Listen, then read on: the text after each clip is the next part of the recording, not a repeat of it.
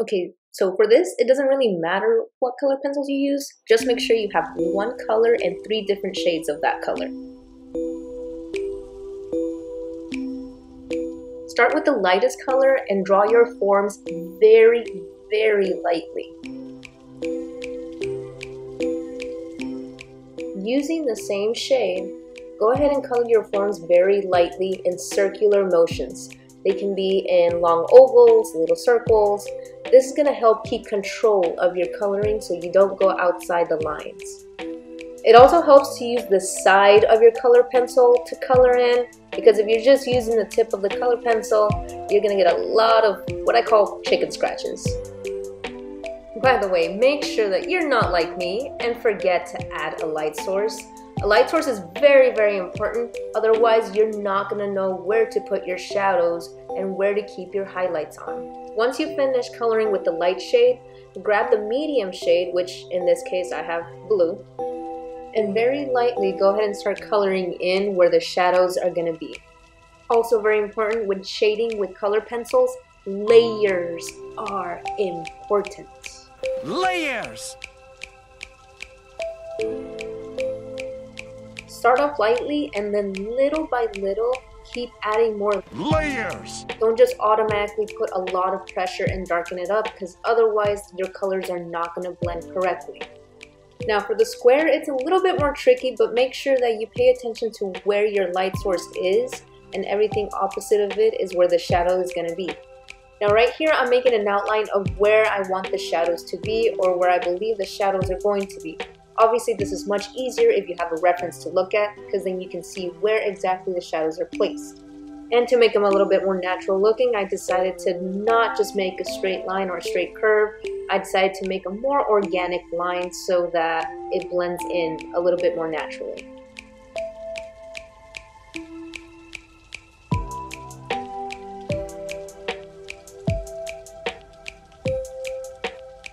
Remember to always start light and gradually increase to dark. If you're not sure how dark or how light you need to be coloring, you can make what I like to call a little valley tornado, where you just test out going from dark all the way to light. Right here is a good spot. You don't want to make it too dark, but you also don't want to make it too light. Okay, so now I'm taking the darkest color of the set, which is violet in this case. And even though this color is going to be used to darken up the shadows, I still don't want to go too dark. I still want to color lightly, and because of the Layers! it's just going to automatically darken up. This part right here is a little bit easier because you already have the shadows set down, so all you have to do is just literally go over them with this color.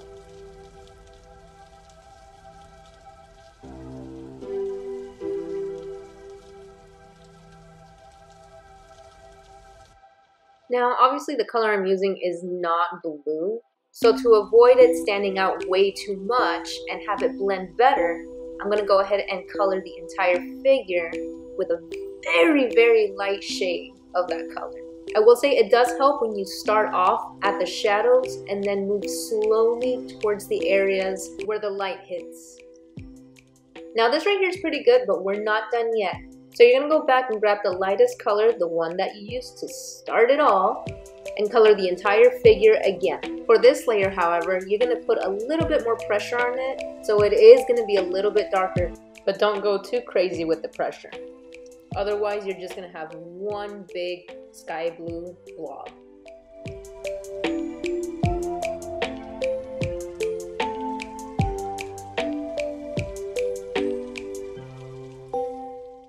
Also, when going over the highlight areas of the object, put about maybe 20 to 30% less pressure so you don't completely cover it up. We still want to give that illusion of the light reflecting on the object.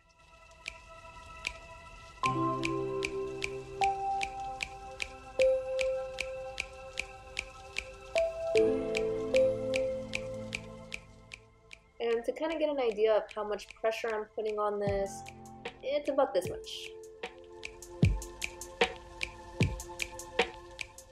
Also, using rulers or objects to help you smoothen out some edges is totally acceptable. Also, helpful tip, whenever shading right beside another shadow, in order for both shadows to not look the same and not to clash, you have to leave a little reflective light, which is this little white line right here. It's barely visible, but you can tell that it's just a little line that's lighter than the rest of the area. That reflective light is what helps separate one shadow from the other to avoid any one-colored blobs.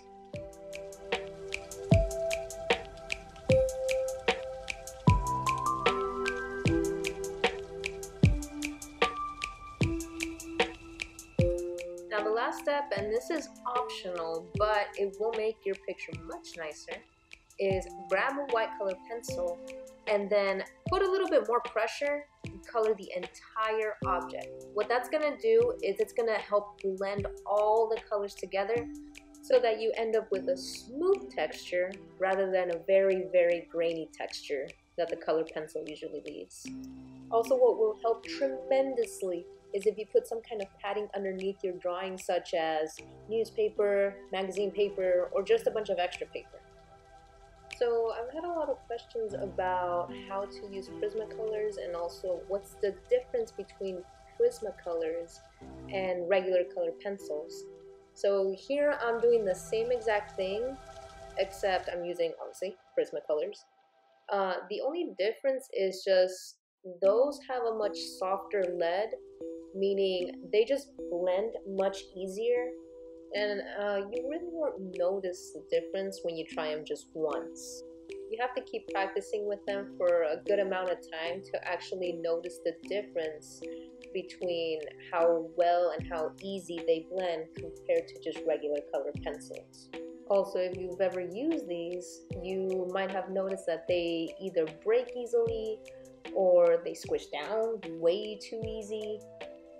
That's because the lead is like super soft, just to allow much better blending. Prismas also have more pigment, meaning they have much richer color than a regular, let's say, color pencil would. Now, because of that, you really have to control the pressure that you put on your color pencil, because if you put way too much, it's going to be very dark, and it's going to be really hard to bring that back.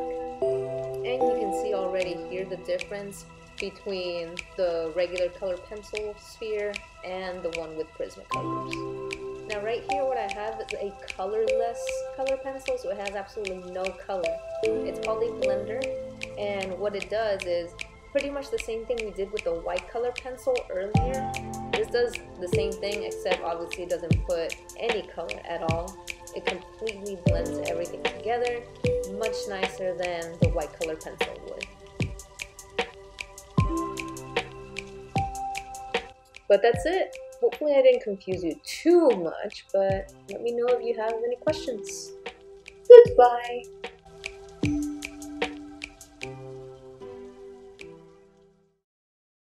Layers!